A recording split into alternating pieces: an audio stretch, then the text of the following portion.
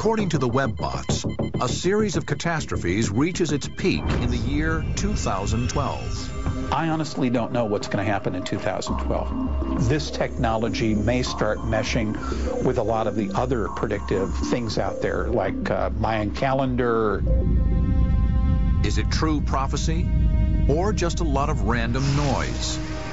For answers, one must return to the very beginnings of Western civilization. In the ancient world, the most highly regarded psychics were called oracles.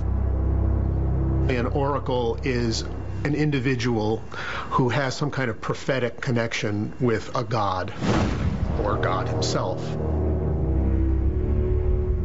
One of the most important oracles of the ancient world was based in the Roman Empire.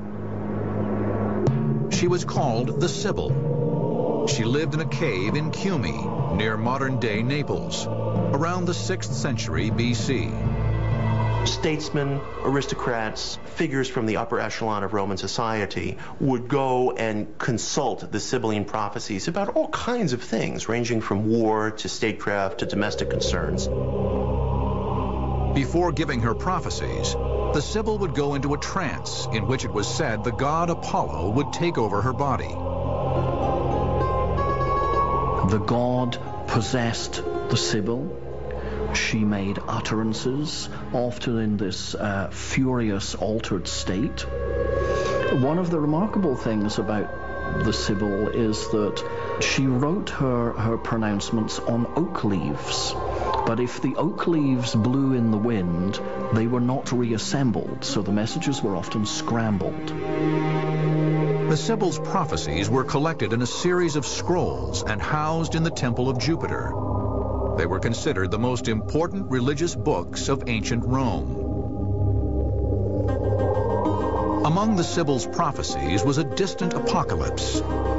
She predicted the world would last for 9 periods of 800 years each. The 10th generation would begin approximately 2000 AD, and it would be the last. These things in the 10th generation shall come to pass. The earth shall be shaken by a great earthquake that throws many cities into the sea. There shall be war. Fire shall come flashing forth from the heavens, and many cities burn. Black ashes shall fill the great sky. Then know the anger of the gods. The Sibylline Oracles, Book 4. We're feeling this time coming on. We're reading the reports about, the glaciers melting.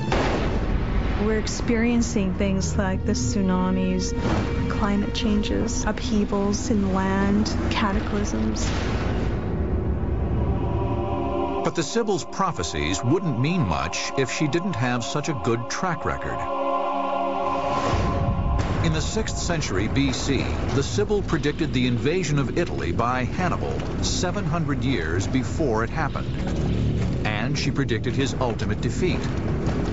She predicted the rise of the Emperor Constantine by name 800 years before he was born. But her greatest prophecy gave her a place of honor among early Christians.